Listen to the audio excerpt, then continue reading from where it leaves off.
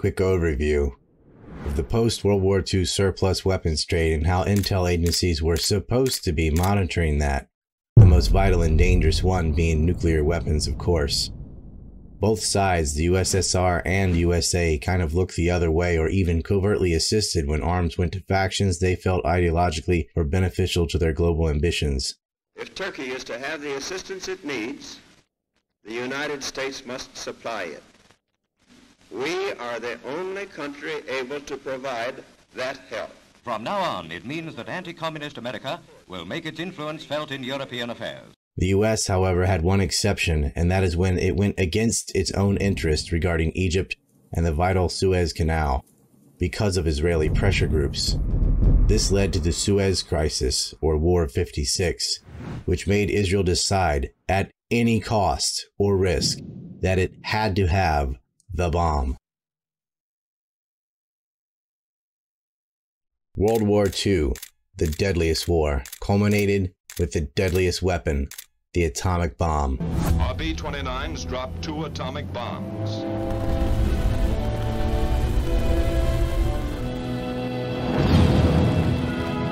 Which hastened the surrender of Japan.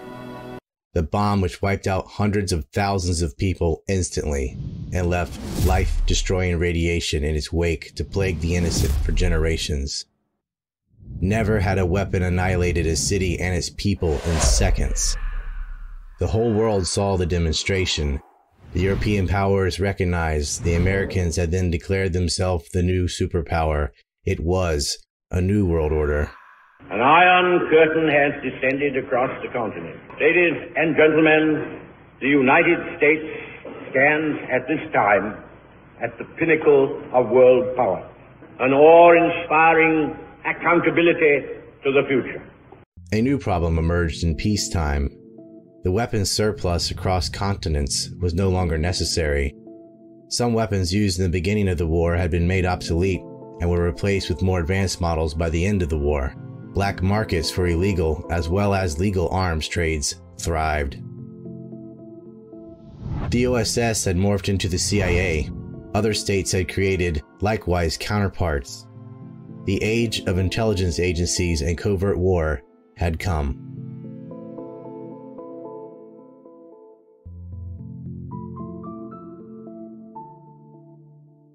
One of the first responsibilities of these new agencies was tracking and preventing weapons proliferation. The other was protecting weapons technology secrets. The goal of both was to keep these powerful weapons out of the hands of bad actors, and nothing was more safeguarded or sacred than preventing nuclear weapons proliferation. Well, at least that's how it should have been. Not everyone in America put American interests first.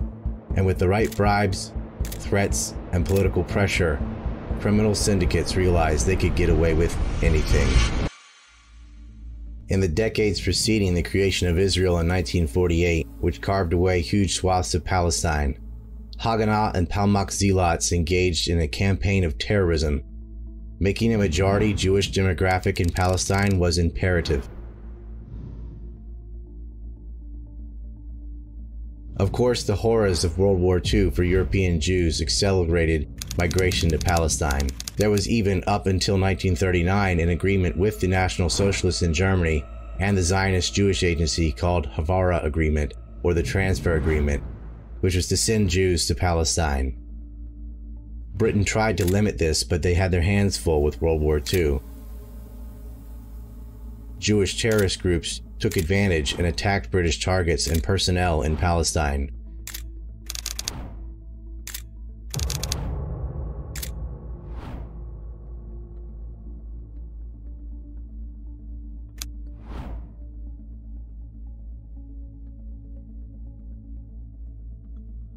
They also smuggled weapons and a lot of dynamite into the country. The Jewish agency, which smuggled weapons and people into what becomes Israel, would also comprise the leadership of the first Israeli government in preparation for war to maintain their annexation of land. In addition to human trafficking, the Jewish agency had sophisticated arms smuggling operation that stretched deep into the United States. After World War II and the Holocaust, the Jewish Agency / Haganah were a politically sensitive and difficult faction to prosecute. Also, because of Jewish identity politics, many American Jews in positions of influence were Israeli nationalists and looked the other way or even assisted in the smuggling post-World War II weapons surplus out of the United States to Israel. The Zionist plot to take Palestine predates World War II, so it cannot be said to be a reaction to the Holocaust. The confidence Zionists gained in the proven reliability of S&M assets inside the U.S. during the decades preceding the creation of Israel propelled the first new government of Israel to continue smuggling operations out of the United States. The United States seemed unwilling to prosecute them, which in part emboldened the chutzpah to a level of nuclear theft. If the smuggling had been stopped at TNT, it never would have escalated to uranium. The operation had three types of players: smugglers, financiers, and the political cover-up. The Zionists honed in on the War Assets Administration, which is where the Americans would be decommissioning a vast array of weapons. The US government made strict arms export controls, so illegal procurement and trafficking had to be created. To get the weapons from the WWII they desired, the terrorists would have to have organization, finance, a method of acquisition, and transportation. The organization was the Sonborn Group, a stateside nexus of Jewish supremacist millionaires who worked hand in glove with the Jewish Agency and Haganah. Finance came from wealthy partisans, false charities, and organized crime.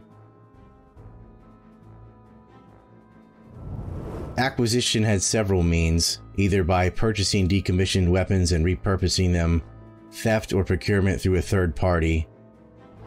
For example, a Latin American country not under restriction could buy arms, which it purchased, and then divert them to Haganah for a bribe or a kickback. Transport came by front companies falsely labeling arms as legitimate goods or by hiding weapons inside legitimate goods. Sometimes they delivered them by flying or freighting contraband over themselves. On July 1st, 1945, a group of wealthy American Jews met with the leadership of the Jewish organization to organize a money laundering and arms smuggling operation out of the United States. The Jewish Agency was preparing for war in Palestine. They met at the New York penthouse of Rudolf Sonborn, where they became the Sonborn Group, comprised of 40 men. They also formed the Sonborn Institute. On paper, this institute had the noble cause as a charity to be dedicated to the relief of European Jews. In reality, it was a legal cover for a money laundering operation shielded by the nearly untouchable theme of helping Holocaust victims. The irony is that it abetted the forced removal, murder, and land confiscation of another people. Haganah set up an American headquarters in Midtown Manhattan at Hotel 14. The basement of the hotel was the famous nightclub Copacabana, run by Meyer Lansky and ally Italian mob boss Frank Costello. The extent that Israel and the Jewish mafia would work together is so expansive that you can't tell where one stops and the other begins. The July 1st, 1945 meeting under Rudolf Sonborn was a who's who of Jewish Agency leadership, Haganah, wealthy American Zionists, and mafia contacts. At the meeting was, of course, the head organizer, Rudolf Sonborn, as well as Henry Montour, the director of United Jewish Appeal, later to be run by Charles Bronfman.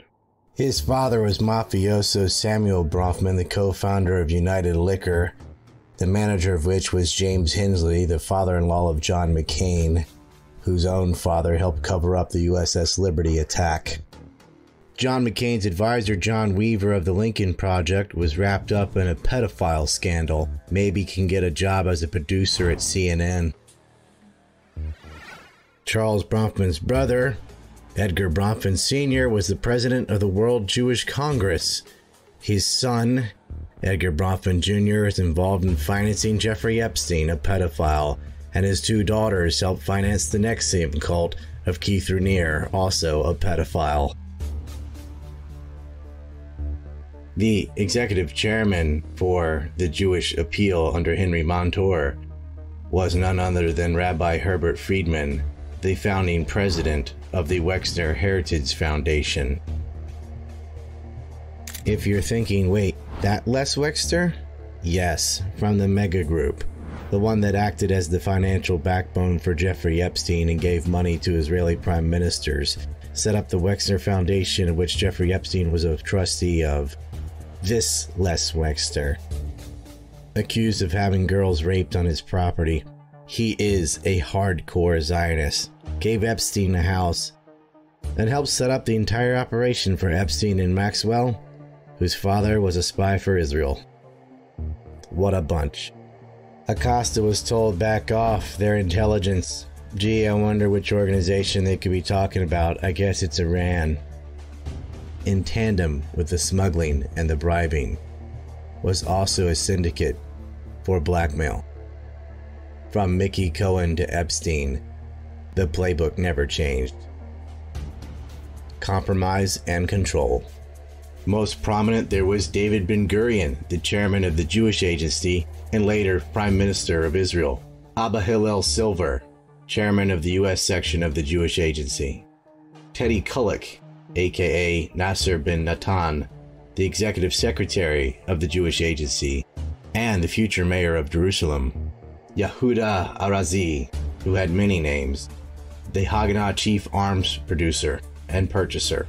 Leonard Wiseman, who set up a number of front companies for transportation, including Minerals Redistribution Company, Paragon Design and Development Corp., the Pratt Steamship Line, and with Nahum Bernstein, the Foundry Associates Incorporation, which was a company that only existed on paper.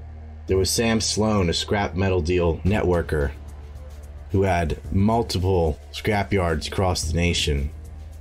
Not all weapons were decommissioned in the same way, so it was possible to mix and match and create lethal weapons. Eli Shalit, who moved arms from New York to Palestine. Samuel Zamuri, who had many contacts, especially in Latin America. He was also the largest shareholder of United Fruit, which is deeply tied to the CIA.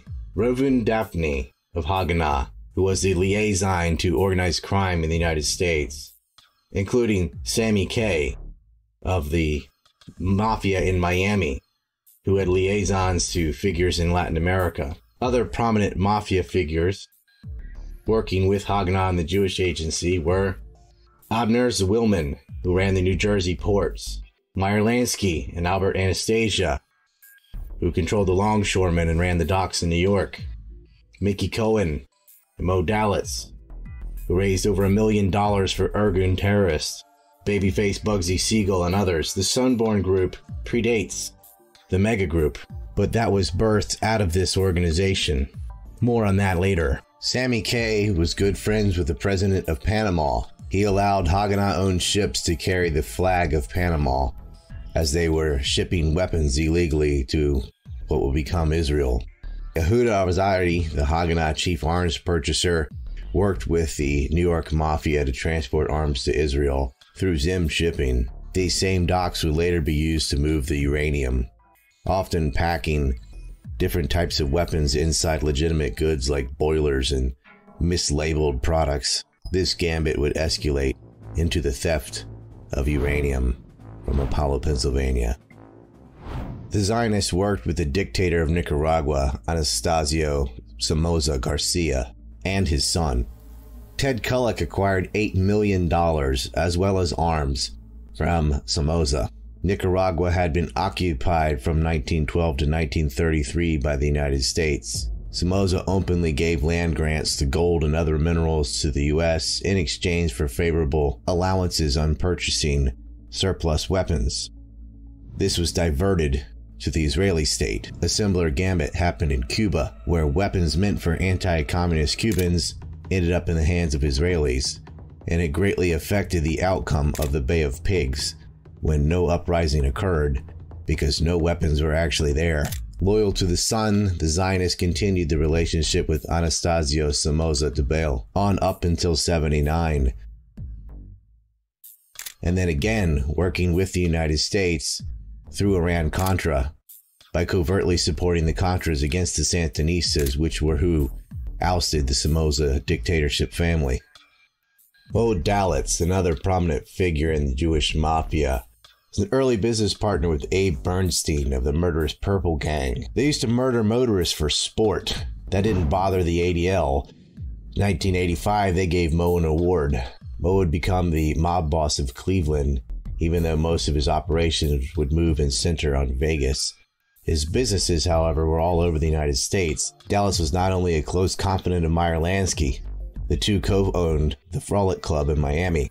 The Desert Inn Casino also took investments from convicted illegal arms smuggler Hank Greenspun, who was not only invested in, but also became a publicist there as well.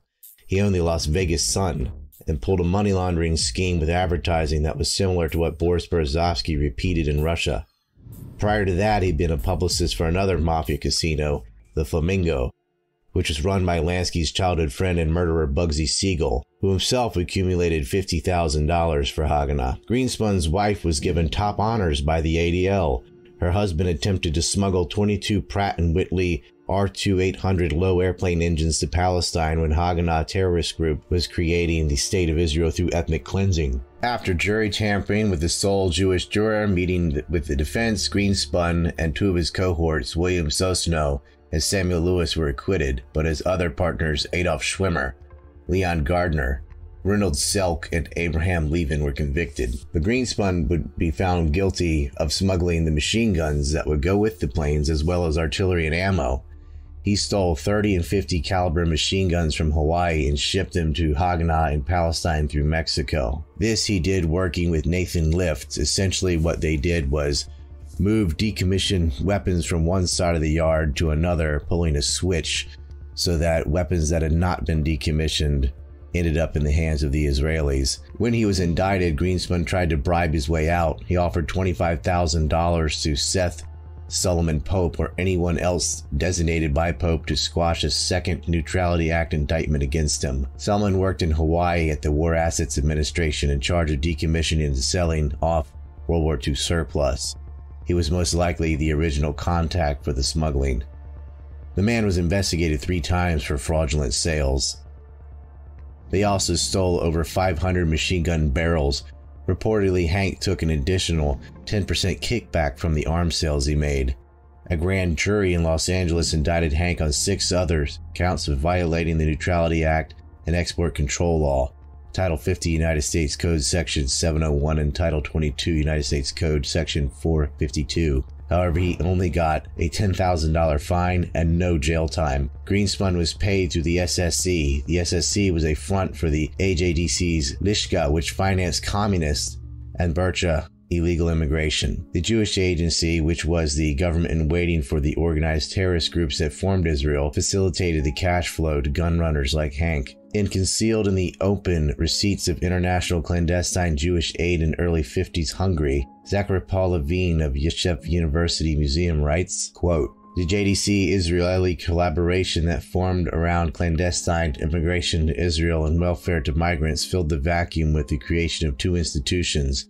The first created in 1952 by the Israeli government's Liaison Bureau of Israel Ministry of Foreign Affairs, or Lishka by its Hebrew acronym, which collected information and administered individual aid. The second was created in Switzerland in 1953, known as the Society of Mutual Aid, SSE by its French acronym. This organization directed AJDC funds to Lishka and represented Jewish aid providers' interest in the communist governments. However, as an American organization at the height of the McCarthy Red Scare, AJDC administrators could hardly justify the appearance of sending cash or material into a state which the U.S. was technically engaged in economic warfare. In March of 1953, the AJDC and Lishka together established the SSE, a paper organization that covered the AJDC's Israeli partnership and provided a means for regularized AJDC funding for Lishka from the Joint Relief and Transit budget that funded activities that might have contravened U.S. law. The SSE Swiss chairman, Erwin Heyman, had years of experience channeling money from the U.S. for Bitchute and other clandestine activities. One traveled through the SSE onto Lishka agents who received U.S. dollars or other Western currencies and exchanged them into Hungarian forints. on the black market in Vienna. Subsequently, the funds traveled via diplomatic pouch or in suitcase of an apparent traveler to the legation in Budapest, whose staff distributed the cash around the country. End quote. We learned from declassified FBI documents that Erwin Hayman, the same man aiding communists on behalf of the Jewish Agency, is who made 3 transfers of $1.3 million to Hank Greenspun. Greenspun would later become the Western Director of Bonds for Israel. Hayman sent payments to Banco del Oro, Mexico by cable. Interesting, because $1.3 million is exactly how much Modalit sank into the Desert Inn Casino, which Greenspun was the publicist for and invested in. What a coincidence. If you're into Kennedy research, here's a cookie for you. Hungarian Jew Timur Rosenbaum is the bridge between Meyer Lansky and Erwin Hayman in heavy Florida-Cuba crime syndicate. But we'll put that on the side for now. United Israel Appeal takes tax dollars from the U.S. State Department's Migration and Refugee Assistance account to resettle Jews who are not refugees to Israel. And of course, they give money to the Jewish Agency.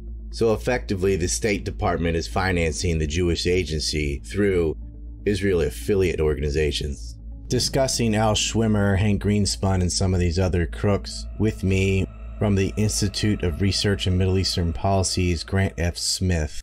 Israel Aerospace Industries, although no one ever mentions it, has been doing this for decades.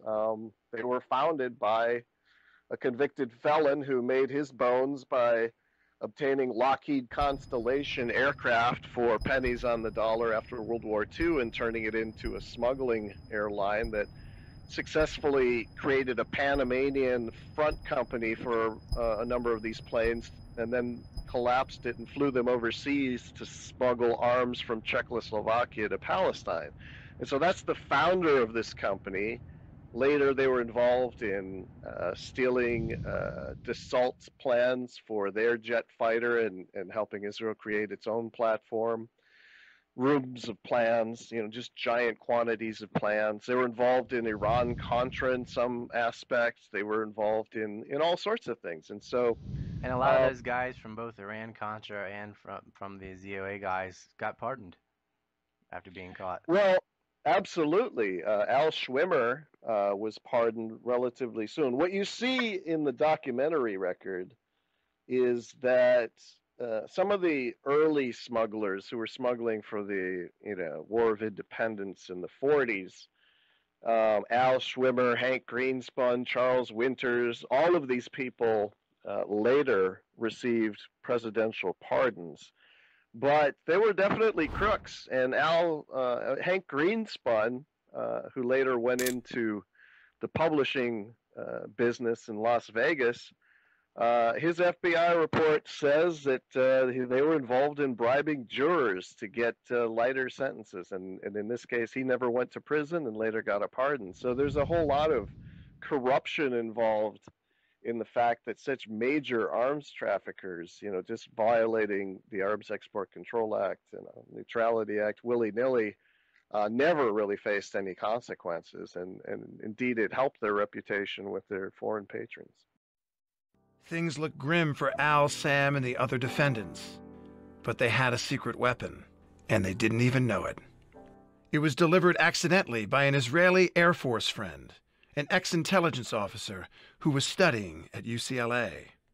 So I go down to the courthouse, and they're in the process of impaneling a jury. And I see the next prospective juror is the fellow from my speech class at UCLA who gave a very strong pro-Israel speech.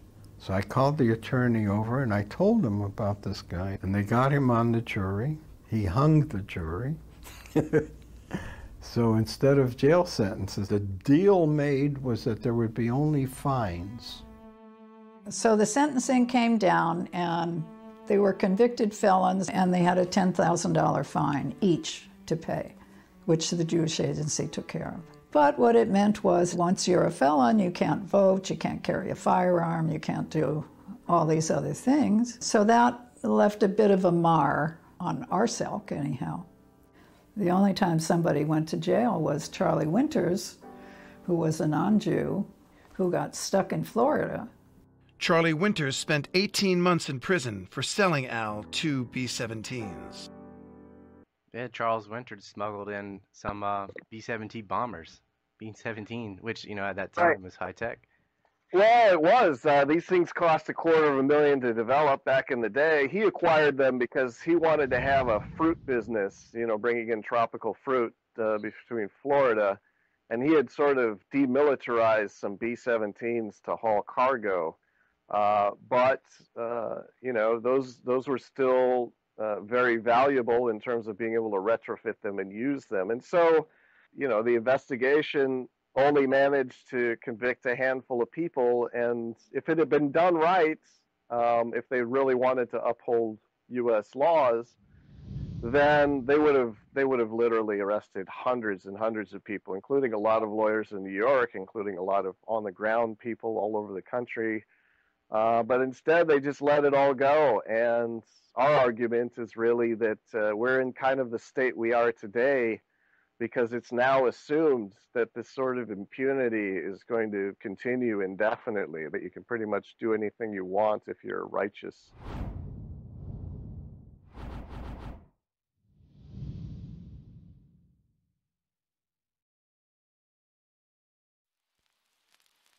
Throughout the 1950s and most of the 60s, up until the War of 1967, Israel and France were intimate allies. Following World War II was an era of decolonization.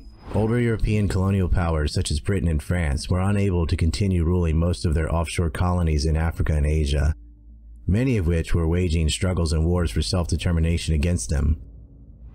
In North Africa, Algeria, which was colonized by France, was by 1954 up in arms against its colonial overlord.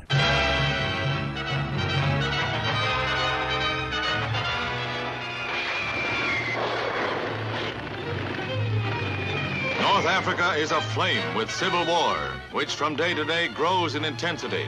The tide of battle shifts from Algeria to Morocco almost hourly, as completely aroused nationalist natives take on the full military might of France.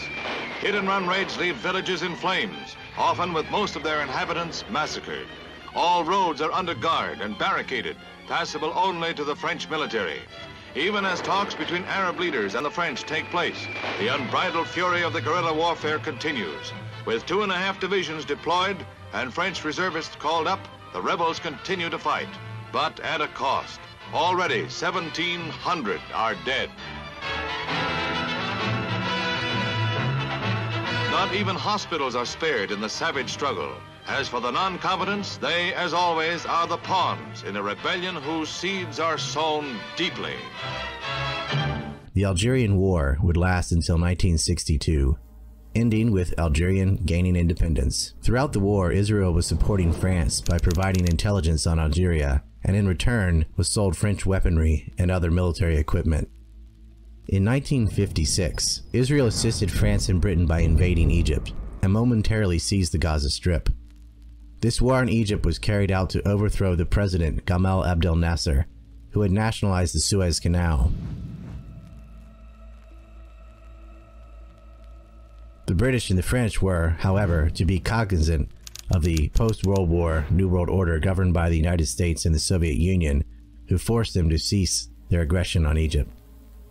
Israel likewise had to reluctantly pull back from Gaza Strip and the Sinai Peninsula in 1957 after a lot of pressure from Eisenhower. Following the failed 1956 attack on Egypt, David Ben-Gurion sent his protege Shimon Peres, the future Prime Minister of Israel, to Paris following the war, with the mission of acquiring nuclear technology from the French, which the Israelis themselves could not develop. They made a secret deal in 1957, where the French would provide Israel with nuclear technology and associated training. Covertly, hiding in the Negev desert, the French built a plutonium-based nuclear plant in Dimona for the Israelis. It was supposed to be kept a secret, but American U-2 spy planes would spot the unaccounted-for rig in the middle of the empty desert. Israel insisted it was nothing but an innocent textile plant. The United States demanded inspections of the site. Financing of Dimona was just as covertly carried out and was paid for by funding outside of Israel's official state budget. 1958, David Ben-Gurion and Shimon Peres appointed American Zionist Jew, Haganah agent, and arms smuggler Abraham Feinberg the task of raising money from wealthy Jews from around the world to build the reactor in Dimona.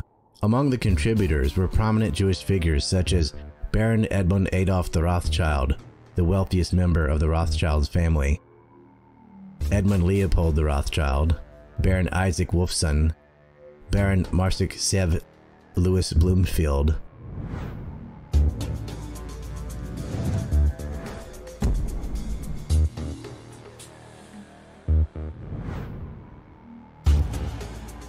Samuel Zaks, and of course, Samuel Bronfman. The collective donations, which came from the Sunborn Institute to fund the reactor, was coordinated by none other than Henry Morgenthau Jr., the former Secretary of the U.S. Treasury and author of the genocidal Morgenthau Plan, which would have killed tens of millions of Germans had it been implemented. Following Roosevelt's death in 1945, Morgenthau resigned to immediately begin working for the Zionist cause. He joined the Jewish Agency, and in 1946 became chairman of the United Jewish Appeal, working alongside Henry Montour from the Sunborn Institute, who was also the executive vice president under Morgenthau and his mentor. As chairman of United Jewish Appeal, Morgenthau would, from 1946 to 1950, raise over $500 million by doing fundraisers, which would go to resettling European Jews in Palestine to bolster the Jewish demographic. Morgenthau and Montour would also, alongside with Rudolf Sonborn and Ben-Gurion and others, start the sale of Israeli bonds. Morgenthau would sell bonds worth $190 million together with Montour. Feinberg and Morgenthau would raise over $40 million, which would later be used for the construction of Dimona.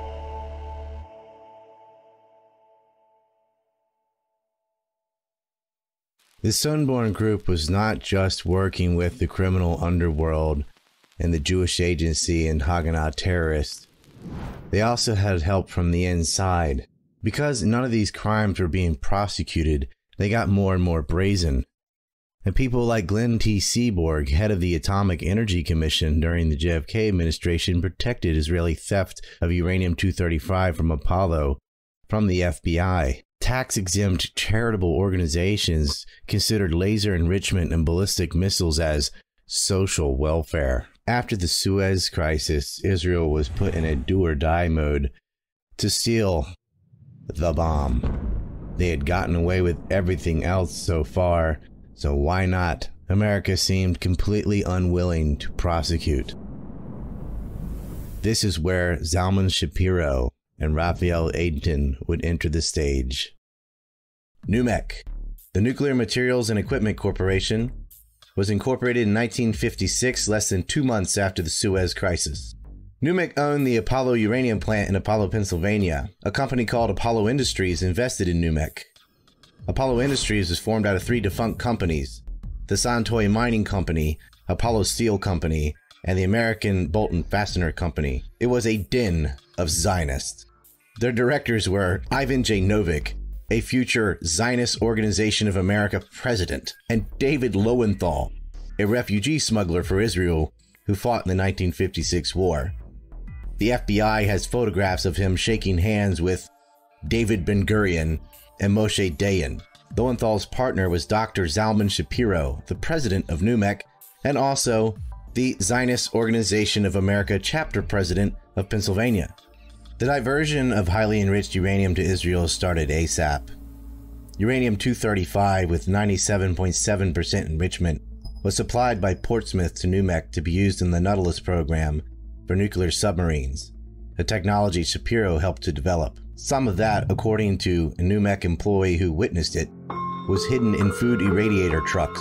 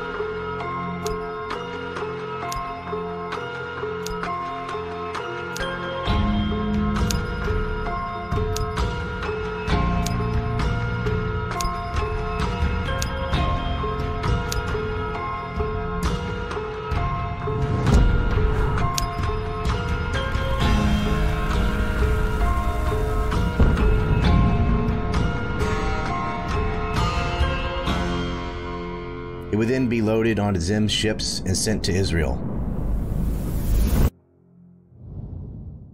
They used the same mafia-run docks the Sonborn Group, with its camarilla of Haganah terrorists and Jewish agency leadership, had used to smuggle conventional weapons for Israel's first war and earlier acts of terrorism.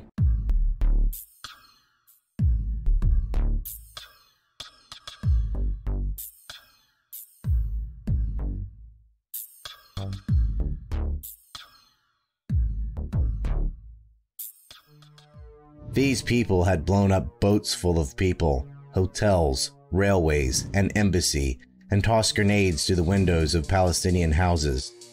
They were now leading the government of Israel. Lowenthal's buddy Ben-Gurion had simultaneously been the first prime minister and defense minister of Israel, up until something caused him to resign in 1963. The Kennedys suspected Israel had illegal nuclear weapons. They sent inspectors to Dimona, where Israel did and still does have a nuclear plant used to make highly enriched uranium for weapons. In addition to inspecting Dimona, both Kennedys were going after the Zionist American Council, or Zionist Organization of America, trying to register it under FARA.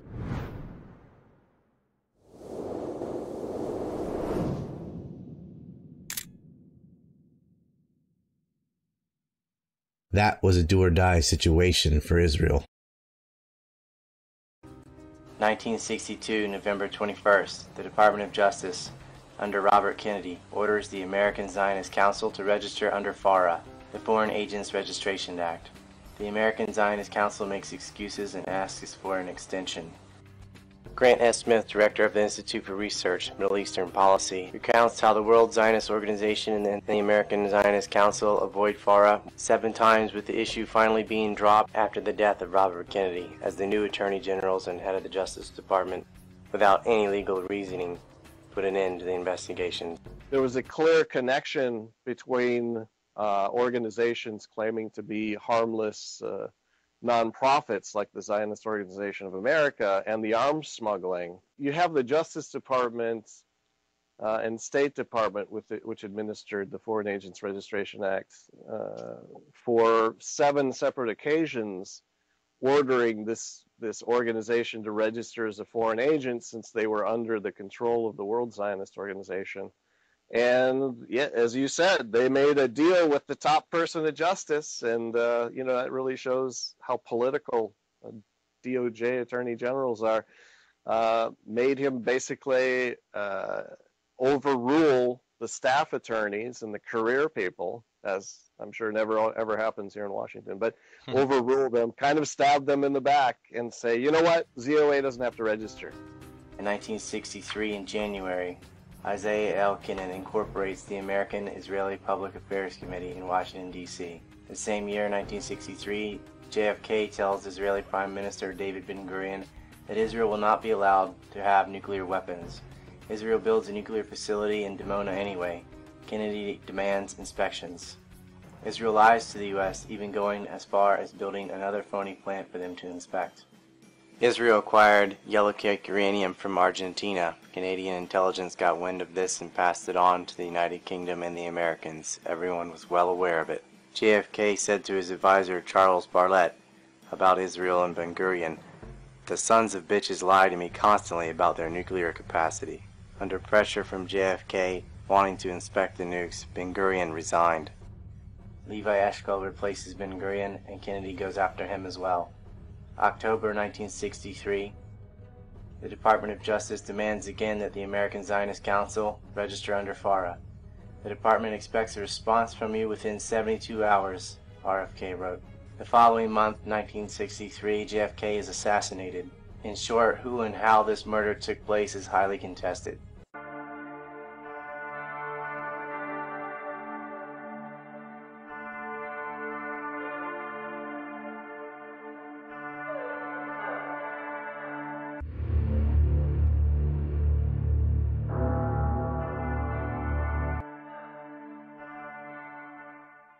Everything pertaining to what's happening has never come to the surface. The world will never know the true facts of what occurred, my motives. The people that had so much to gain and had such a material motive for putting in a position on him. We'll never let the true facts come above board to the world. These people are in very high positions, yeah? Yes. With Lyndon Baines Johnson out of the race in March, by April of 1968, the CIA's Director of Central Intelligence, Richard Helms, together with Attorney General Ramsey Clark, investigated Zalman Shapiro. This action was supported by J. Edgar Hoover at the time. The following information outlines agency efforts to persuade the FBI to undertake an investigation of Shapiro and NUMEC, and to keep track of its activities in this regard. On April 2, 1968, Mr. Helms sent a letter to the Attorney General urging that the FBI initiate a discreet intelligence investigation of Dr. Shapiro. Mr. Hoover had suggested this course of action. A month later, RFK was killed. By September 1969, with Nixon in office, Hoover was singing a different tune. He discontinued any further FBI investigation and pulled a 180 on his recommendations to Helms. Hoover further stated that the FBI was discontinuing any further active investigation of the case. I wonder why. It's well known what Lansky and Costello had on Hoover and Tolson.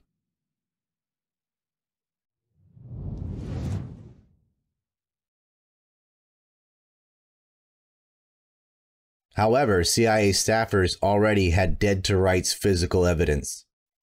John Hayden and Carl Duckett had done the legwork.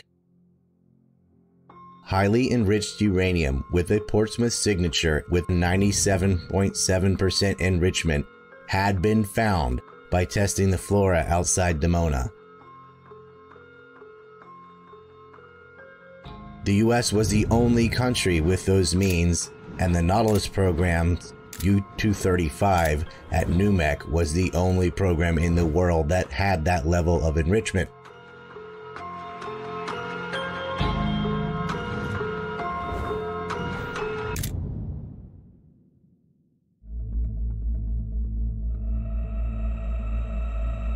But Lyndon Johnson didn't want to know about it. Neither did Syndicate President Nixon. Briefings were made in 1976 to Attorney General Edward Levy by Carl Duckett and former Atomic Energy Chairman Glenn Seaborg. The internal CIA documents were not released, however, until 2015. The mass media avoided reporting on this information more than it did the coverage of the Ghislaine Maxwell trial. Regarding the cover-up, researcher Grant F. Smith explains to radio host Scott Horton. What all did the government know about the theft of this nuclear material at the time and the extent of the Israeli spy ring in America at the time? And did the government at the time just sit back and let this happen, or were they in on it, or they couldn't do anything about it, or they did do something but not enough, or what's the situation? Well, all of the above. At first, the Atomic Energy Commission realized that NUMEC was losing a much higher percentage of weapons-grade uranium than any plant in America, and they focused in on it and conducted a bogus crackdown in which they interviewed employees, but they wouldn't take any notes, and they didn't want to be embarrassed because they had a conflict of interest. They were trying to promote atoms for peace and get nuclear businesses in America started, so they didn't want to crack down on a plant. They called in the FBI. The FBI recommended, after very few years, they said, you know what? Zalman Shapiro, the owner of the plant, is a national security risk. All he does is travel to Israel and hang out with intelligence operatives in the United States.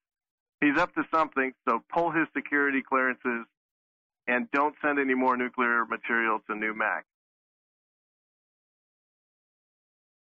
Well, the Atomic Energy Commission would not do that for all of the conflicts that I just mentioned. And it really wasn't until the Nuclear Regulatory Commission, which was, a subsequent organization to the AEC, in the mid-70s, began trying to look at how to safeguard nuclear facilities from diversion. And they had a couple of disgruntled people investigating it at the Nuclear Regulatory Commission, and so to quell these disgruntled people, they invited the CIA, Carl Duckett, in to give a briefing. And Duckett said basically, yeah, uranium was stolen from the United States and given to Israel. The CIA, beginning in 1966, 67, 68, thought Israel had the bomb, but they hadn't confirmed that Dimona was producing plutonium. And so they charged the CIA station chief, John Haddon, and his people in Tel Aviv to make trips to Dimona and collect samples in the environment. Remember the gaseous effluents. At any nuclear plant, you can pick up very small traces of radioactivity. That's why they're so closely regulated, to keep those traces very small. So they were looking for plutonium in the environment, and John Haddon's son remembers going out there with his dad on peanut butter sandwich trips, where the kids would eat the peanut butter sandwich and the father would collect flora in the vicinity, throw it in the trunk, and head back to Tel Aviv. We don't know today who counted those, did the radioactive analysis of those samples, but they found highly enriched uranium before they found plutonium, and there was no highly enriched uranium at Dimona. Israel had no capability to enrich uranium.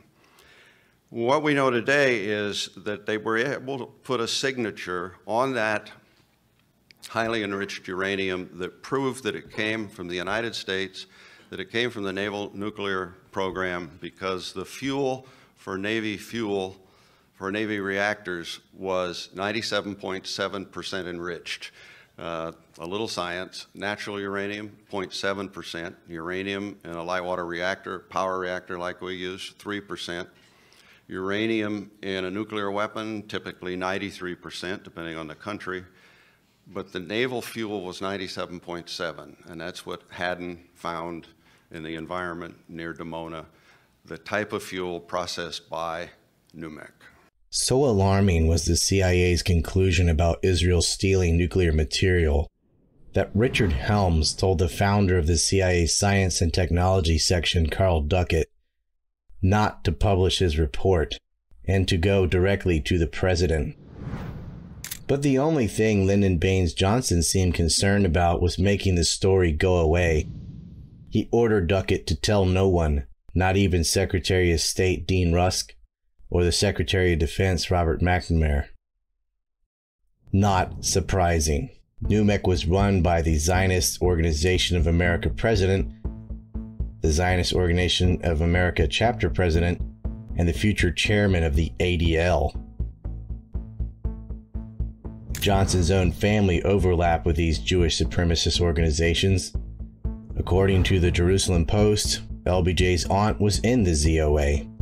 Also, his father and grandfather both fought for clemency for the child-murdering rapist pedophile Leo Frank. Frank had been the chapter president of B'nai B'rith in Georgia. He had child laborers working in his pencil factory, one of them a 13-year-old Mary Fagan, whom he raped and murdered. The ADL was created over this case to defend Frank. It is not an anti-defamation league. The ADL is just another Zionist organization that uses the charges of anti-Semitism to defame anyone critical of Israel's state policy of ethnic cleansing. LBJ was not only a Zionist from a hardline Zionist family, he was compromised.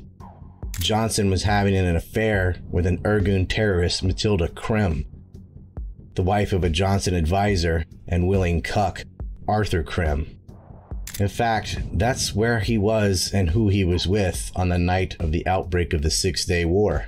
It's almost like some faction knew he was so compromised that they could even attack an American ship and murder U.S. servicemen without consequence. Oh, and they did. And once again, LBJ, other than grabbing his ankles for Israel, did little other than issuing a gag order on the American survivors. Wow, somebody really wanted Kennedy out and LBJ in. I guess it was Cuba. Not. A note, on the first anniversary of the Six-Day War, RFK was murdered, allegedly by a Palestinian.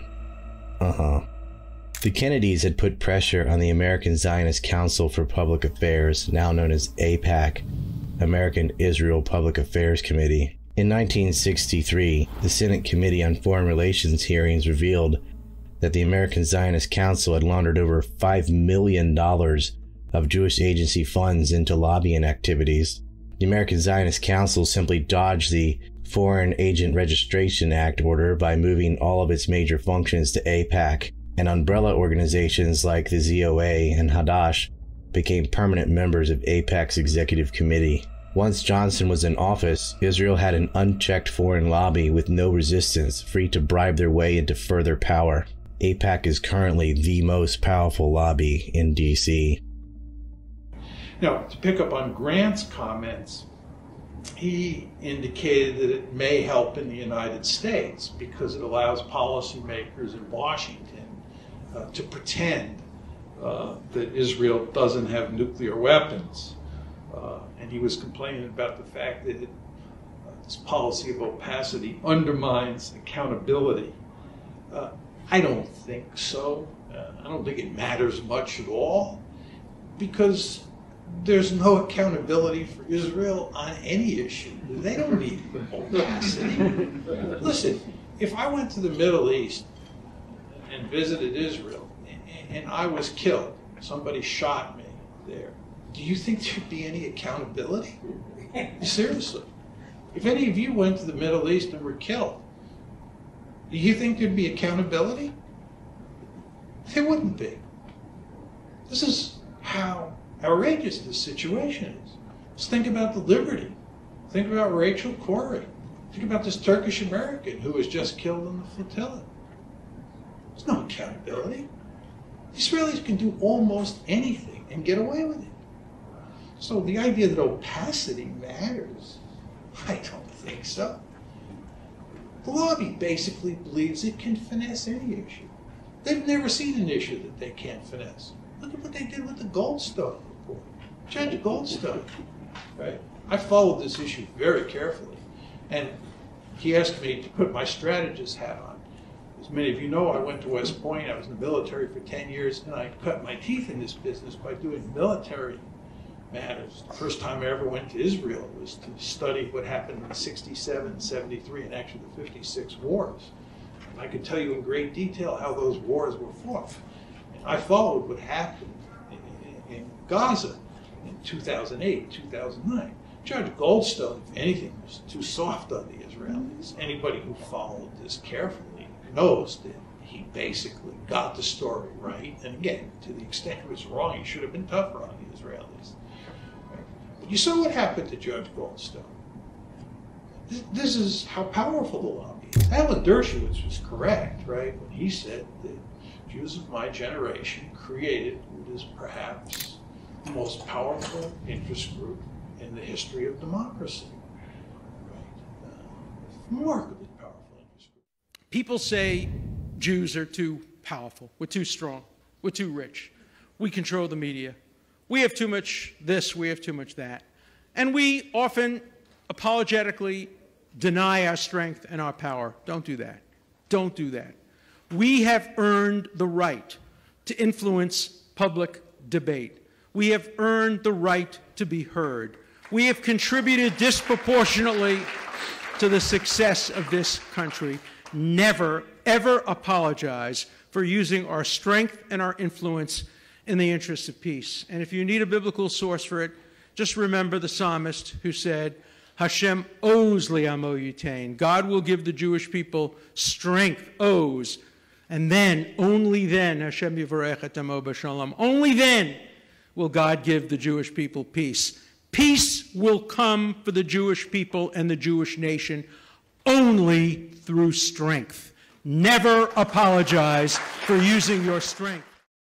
It wasn't like the NUMEC operation was some super smooth criminal op that was impossible to detect. They were sloppy. Literally. They got caught.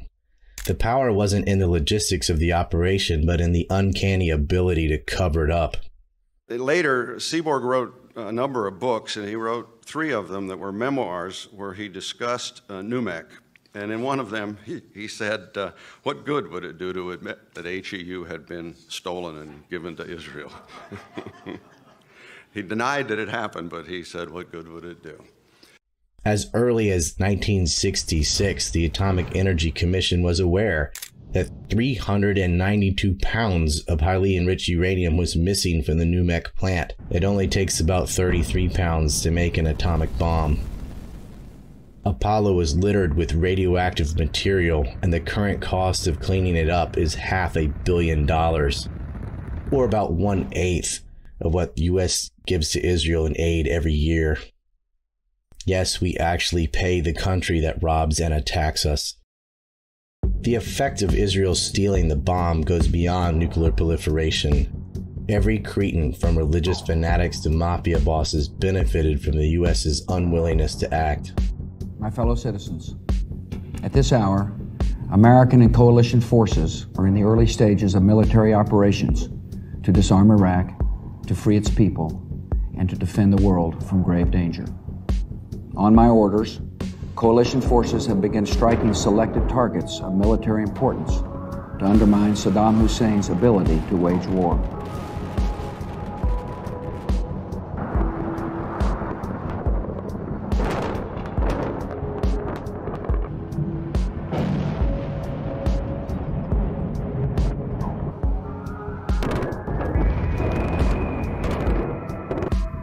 On my orders, there never would have been an Office of Special Plans comprised of Zionist neocons who dragged us into a war in Iraq. There never would have been a proxy war covertly aiding Al-Qaeda in Syria or sanctions on Russia and Iran if this Zionist grip on power had broken in its early years. The extent of the NUMEC crime uncovered new horrors in the 1980s, when it was discovered that one of the Israeli spies, Raphael Adenton, who along with Ephron Bigam, Abraham Hermione, and Abraham Bindor, met with Zalman Shapiro at NUMEC under the cover of being thermoelectric generator specialist, was the handler for Jonathan Pollard. In 1968, these 4 Israeli spies showed up at NUMEC. And just briefly, Avraham Hermoni was the LACM chief in the United States. He recruited a number of spies for Israel in the nuclear program. He went back to Raphael, where he was a deputy director of that weapons effort in Israel. Ephraim Bigun was sort of the technician of Shin Bet, the Israeli FBI. Abraham Bender went on to be the head of Shin Bet. Raphael Eitan went on to be the head of LACM and recruited and ran Jonathan Pollard in the United States. Jonathan Pollard was sentenced to life in prison for giving U.S. secrets to Israel, including the U.S.'s first strike plans against the Soviet Union. He is the most damaging spy ever caught in U.S. history. Yet after 30 years, he was out on parole, and when that expired, he was flown to Israel on a private jet owned by Zionist billionaire Sheldon Adelson. He received a hero's welcome. What would Israel want to do with the U.S.'s first strike plans? What value was it to them other than to exchange it for something from the Soviet Union? Raphael Adenton was the founder of LACM, Economic Espionage Network for Israel. To this day, the official U.S. policy on Israel's well-known nuclear weapons is as silly as the denial of Taiwan's sovereignty. Everyone knows they exist, yet the government pretends it's invisible. Even though Israel made an offer to sell nuclear-tipped Jericho missiles to South Africa, PW Bother only pulled out of that deal, by the way, because of the price. Israel is not a signatory to the NPT, Non-Proliferation Treaty, nor will it ever be asked to be. Allowing the apartheid regime to dictate U.S. policy has been toxic. This position of nuclear ambiguity is made all the more asinine by the fact that whistleblowers have photographed their warheads and shown the world. In typical fashion, the whistleblowers go to jail if any of their information involves Israel, and the criminals run free. Despite the well-established and well-known precedents of Zionist smuggling and stealing boatloads of armaments from the United States, and the indisputable evidence of Israeli intelligence agents regularly meeting with Zalman Shapiro in Pennsylvania, a dedicated and committed Zionist with ties to the Israeli government, as well as hundreds of kilos of highly enriched uranium being reported missing from NUMEC and unaccounted for, the highest out of every commercial plant in the United States, and Israel having a covert nuclear program, which they lie about at every turn, undermine inspections of, and the very suspicious samples at Dimona of highly enriched uranium that was measured with scientific certainty, which the Israelis by themselves could not develop, the notion that highly enriched uranium was diverted from the United States to Israel was challenged.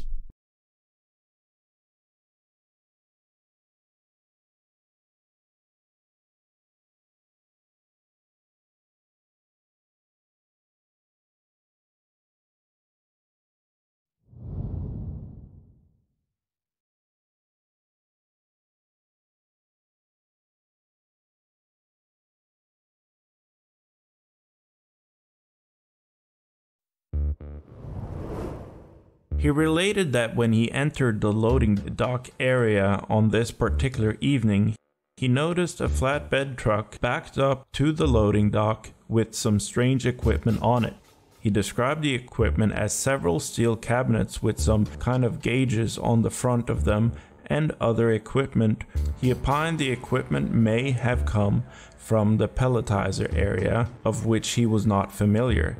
He advised he then noticed the NUMEC owner, Dr. Salman Shapiro, pacing around the loading dock while we're loading stovepipes into the steel cabinet type equipment that he observed on the truck. He stated that the stovepipes are cylindrical storage containers used to store canisters of high enriched materials in the vaults located at the Apollo nuclear facility. He stated that the stovepipes contained 3 or 4 canisters, which were described as highly polished aluminum with standard printed square yellow labels, approximately 3 inches in diameter by 6 inches tall, that normally are used to store high enriched uranium products, which he defined as 95% uranium. He advised he was sure this was high enriched uranium products due to the size and shape of the container and the labeling. He stated that the containers he used in the low enriched area were much larger than the canisters he observed and used a different label. He further advised that the route the workmen transporting the stovepipes used took them away from the low enriched area and brought them onto the dock through a different door. The low enriched materials vaults were located approximately 50 feet from the dock area down an angled corridor. He said the normal route for high enriched materials from the high enriched vaults was down the same corridor where the low enriched vaults were located. He said he noticed that the destination for the equipment on the truck was Israel and that it was transported by ship. He stated that after he had quickly read the information contained on the shipping order, Redacted grabbed the clipboard away from him, telling him in words to the effect that the material contained in the shipping order was confidential and not for his eyes. He advised that shortly thereafter an armed guard ordered him off the loading dock. He stated that he did not observe anybody call the armed guard, nor did he see the guard on the dock, but that he believed the guard came from one of the hallways adjoining the dock. He further advised that it was highly unusual to see Dr. Shapiro in the manufacturing section of the Apollo nuclear facility. It was unusual to see Dr. Shapiro there at night, and very unusual to see Dr. Shapiro so nervous as to pace around. He advised he had not come forward because he had a large family to support and the day following the incident, the plant personnel manager of NUMEC threatened to fire him if he did not keep his mouth shut concerning what he had seen on the loading dock the night before.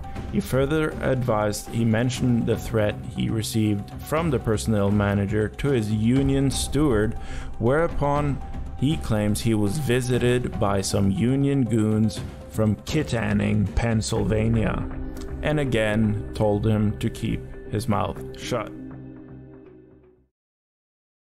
Seymour Hersh, an award-winning journalist that covered the stories of the My Lai massacre in Vietnam and Abu Ghraib prison scandal in Iraq, concluded in his book, The Sampson Option, that Carl Duckett's assessment that Israel developed nuclear weapons with highly enriched uranium stolen from the United States was incorrect. Quote, Zalman Shapiro did not divert uranium from his processing plant, NUMEC, to Israel. The missing uranium was not stolen at all. It ended up in the air and the water of the city of Apollo, as well as in the ducts, tubes, and floors of the NUMEC plant.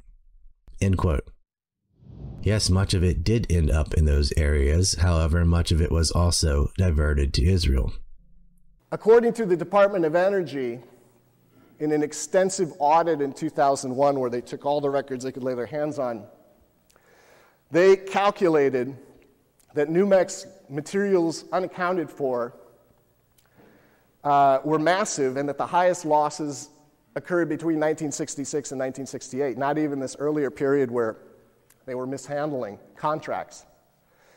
That in total, 269 kilograms of U-235 were lost between 57 and 68, and only 76 kilograms lost after 1969 and 1978. Now, the common denominator here is when Zalman Shapiro was actually in charge of the operation.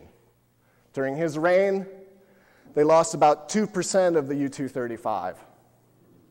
Subsequently, after he moved on, they lost about 0.2%. And this is in spite of the fact that, according to the DOE, total throughput went up. So ARCO and Babcock and Wilcox were handling more material and losing less of it, according to the Department of Energy 2001 audit. And NUMEC, even though it was tiny, won the American record for U-235 losses. Nearly twice the amounts of other companies in the same industries, cohort organizations, according to the Energy Department. Now, what you hear from defenders of Zalman Shapiro and NUMEC is that, and Seymour Hersh, who, even though he interviewed Abraham Feinberg, never knew that he was actually the nuclear funding coordinator. Don't know how he missed that. But you hear from Hersh and others in his famous book, The Sampson Option, that all of the material was recovered when Babcock and Wilcox took the plant apart. And it's true that 95 kilograms, according to the Energy Department, were recovered. But that wasn't all that was missing. This still leaves, to this day, a balance of 337 kilos. And this is discounting processing losses, sloppy operations, everything. So the outstanding balance is 337 kilograms. Seymour Hersh further asserts, Duckett and the other government investigators into NUMEC acknowledged that there was no meaningful correlation between the uranium processed in the NUMEC plant and the traces of enriched uranium picked up by American agents outside Dimona. Roger J. Mattson, a trained scientist who has served in the Atomic Energy Commission, Nuclear Regulatory Commission, and the Environmental Protection Agency, has consulted on nuclear safety and security matters in his professional career, and in 1976 led a Nuclear Regulatory Commission task force addressing the NUMEC affair, goes to great lengths in his book, Stealing the Atomic Bomb, How Denial and Deception Armed Israel, debunking that claim made by Seymour Hersh. Among the many points Mattson brings up to refute Hersh, the most salient are the facts that only 5 countries, France, Britain, Russia, China, and the United States, were able to enrich uranium at that time, and more importantly, the samples of uranium found at Dimona matched the highly enriched uranium that was developed in the Portsmouth plant, which was supplying Zalman Shapiro's NUMEC plant.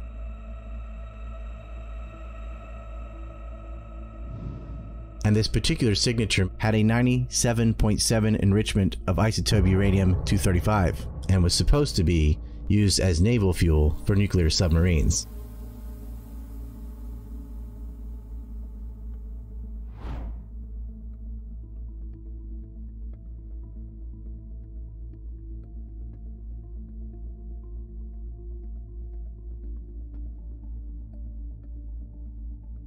Coupled with high losses of highly enriched uranium from NUMEC that was unaccounted for, its ties to Israel, there is of course a correlation between Dimona and NUMEC, contrary to what Hersh claims. It ought to be mentioned that this information became public knowledge in 2006, and Hersh published his book in 1991. Also in Hersh's book, he cites interviews he did with Zalman Shapiro himself.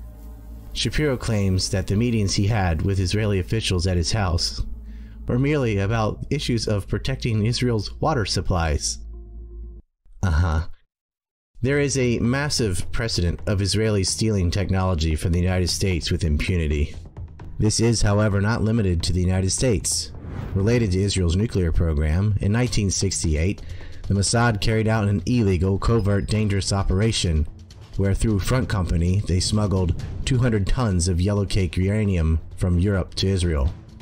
They transported the yellowcake in a ship and then transferred the massive quantities of yellowcake to another vessel in a ship-to-ship cargo transfer in the middle of the eastern Mediterranean. The operation was called Operation Plumbat.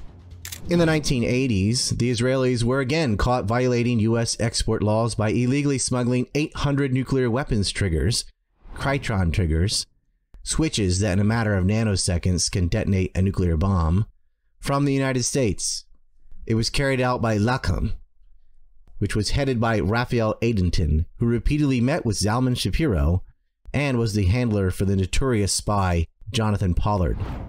The smuggling operations leader was Richard Kelly Smythe, and it was done covertly by moving Krytron triggers through a network consisting of several Israeli-affiliated front companies. One of the front companies was Heli Trading, which was owned by Arnon Milchan, a prominent Hollywood producer and billionaire, who bragged about being an Israeli spy.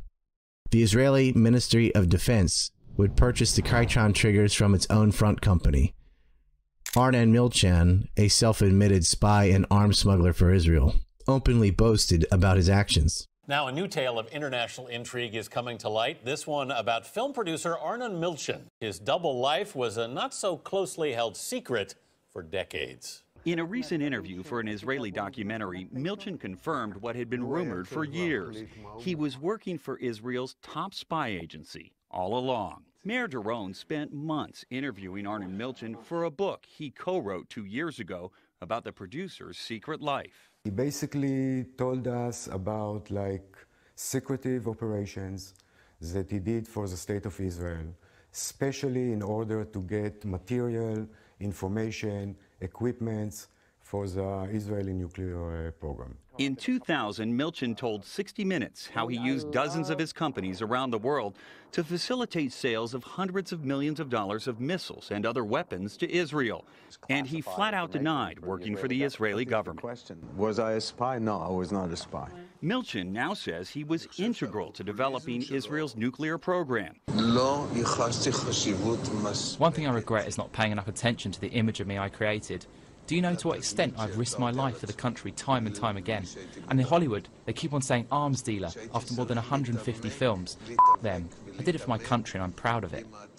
You know that the years that you were doing King of Comedy and Once Upon a Time in America were perhaps the most dramatic years for him. Yes. In that respect. Yes. I did ask him once, we spoke about something, and he told me that he was an Israeli and that he of course would do these things for his country. There's something with the things that trigger some nuclear thing. I remember at some point I had asked Arnon about that. Being friends, I was curious, but not in an accusatory way. I just wanted to know. And he said, yeah, I did. I'm Israeli. That's my country. Israel basically built all her centrifuges to enrich uranium based on information that Milchan collected for them. So this information that the Israeli government used to build these nuclear centrifuges was obtained from his spying? Yes, absolutely, directly. Shimon Peres, the co-architect of Israel's nuclear program, proudly bragged about personally recruiting Arnon Milchan in the 60s to Lacan. The foremost Zionist psychopath Benjamin Netanyahu himself worked for Heli Trading at the time and met with Smythe as the operation was being carried out. According to FBI reports, Smythe and Netanyahu would meet in restaurants in Tel Aviv and in Netanyahu's home or business.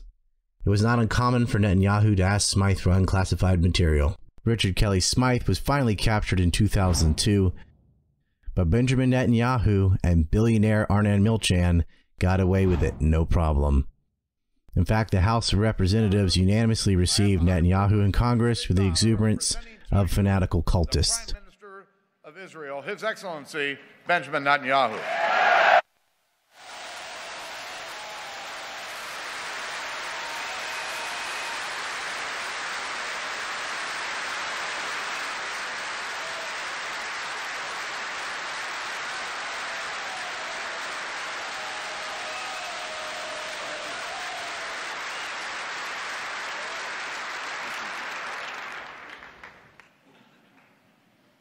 I want to thank you, Democrats and Republicans, for your common support for Israel, year after year, decade after decade.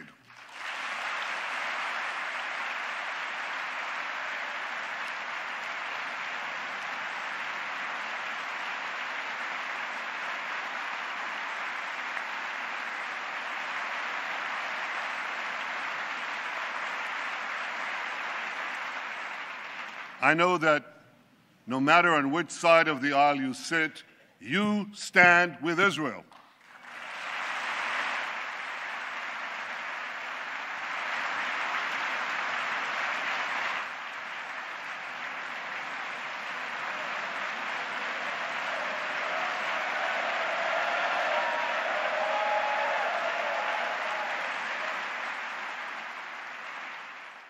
Before Julian Assange, there was Mordecai Vanunu. Vanunu worked at the Negev Nuclear Research Center south of Dimona. He was politically opposed to Israel's 1982 war with Lebanon. In 1985, he secretly brought a camera into the research center and covertly took 57 damning pictures of Israel's nuclear weapons. There was no World Wide Web in 1985, so he needed to go to the papers, but certainly not in Israel. He traveled to Australia. Converting to Christianity in 1986, he promised to sell his story and give the proceeds to his church, then in Australia. He traveled to the UK with an independent Colombian journalist and a journalist for the Sunday Times.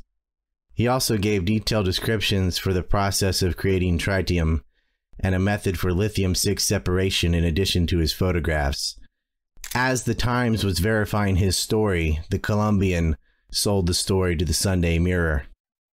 Mistake. The Sunday Mirror was owned by the now infamous Robert Maxwell, the father of Glenn Maxwell, the convicted child trafficker who worked with Jeffrey Epstein in Wexner's blackmail ring. Maxwell, already working with Israeli military intelligence, tipped off the Mossad. They created a honey trap. 8 years his younger, Cheryl Bentoff, a Mossad agent posing as Sydney, a fiery red-headed American tourist, enticed Vanunu to travel to Rome with her on holiday. At an apartment there, Vanunu was jumped, drugged, and smuggled to Israel. There was a closed-door trial and he was put in prison, 11 years of which were in solitary confinement. In 2015, the National Security Archive of George Washington University published documents that corroborated Vanunu's claims and evidence. Did the U.S. government or media care? Nope. The U.S. government and media will not even acknowledge the ongoing house demolitions and annexation of Palestine. If you press that on establishment social media, they'll ban you faster than a Hunter Biden laptop story. America does not have a free press or free speech, and none of this would be the way it is if this man had lived. You give great care and attention to.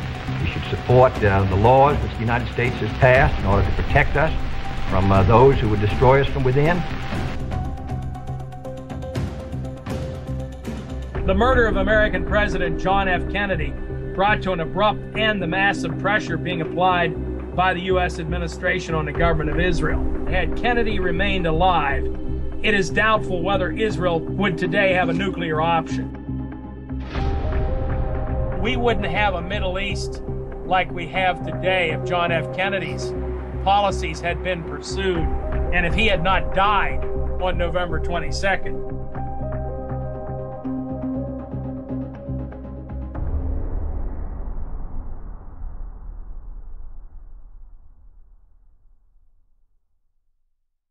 But it's really interesting about Mordecai Vanunu. You know, it was in 1986 is when he blew the whistle on Israeli nuclear weapons.